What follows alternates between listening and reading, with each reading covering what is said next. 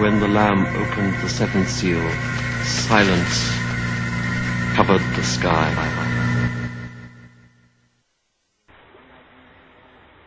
Let's touch on Yegita Erat. Erat, right? The supper, Gita Erat, that's often called the Last Supper, since this is the meaning of the season. This is the reason for the season, as they would say.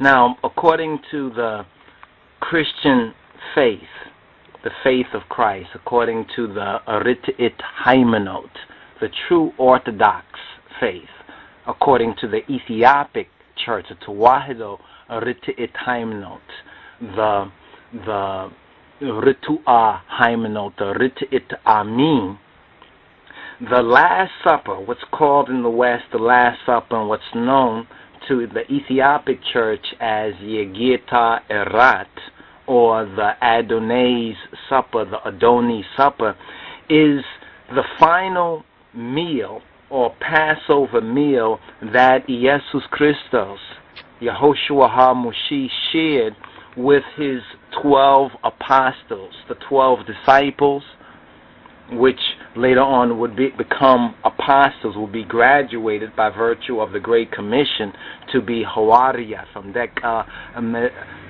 Mezamorit to Hawariat in Jerusalem. Now, this is before his crucifixion. Yegita Erat, the Master's meal, the Last Supper, it provides the scriptural, the biblical, the Metaf Kedusawi basis, the Maseret, the foundation for the ceremony that's often called and is known as the Eucharist.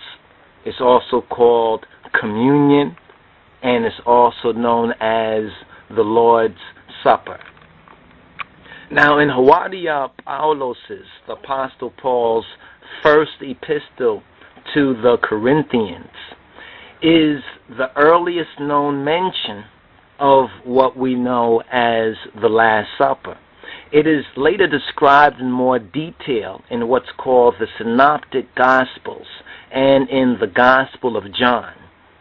Now, it is said that the Gospel of John omits the institution of the Eucharistic use of the bread and the wine.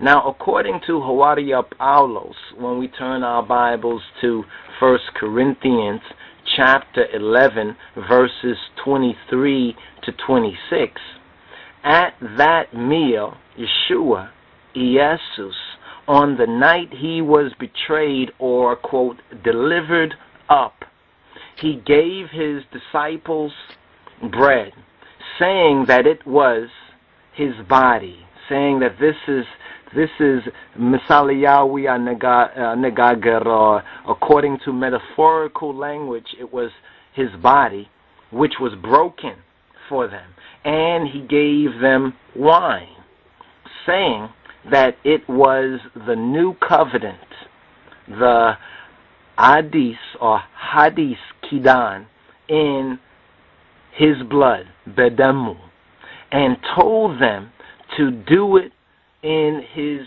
memory as a metasebia. In the Synoptic Gospels, Yeshua, Jesus, institutes a new covenant of his blood and body, or what's often called the Segawadem, the bread and the wine, or the wine and the bread at the Fasika Seder, at the Fasika Sarat, at the Fasika Erat, the Fasika Passover meal. Now, the Gospel of Johannes, Johannes Wengel, it recounts, instead of the institution of this new covenant with wine and bread, it recounts Jesus' washing of the disciples' feet.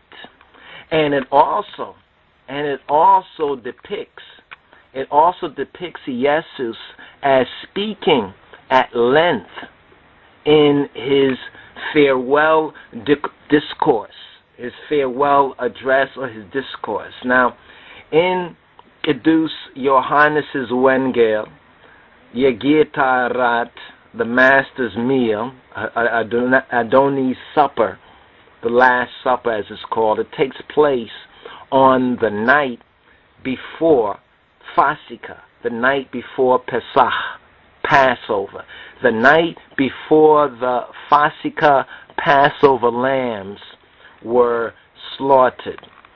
Now, many scholars, Bible scholars and others, have looked to the Last Supper as the source of the early Christian Eucharist and Eucharistic traditions. Others, on the other hand, they see the account of the Last Supper as derived from the first century Eucharistic practice as described by Hawaria Paulos in what is known as the mid-50s. In other words, the mid-50s, some say roughly between 10 to 20 years after the crucifixion, the death, and the resurrection of Getachin Jesus Christos.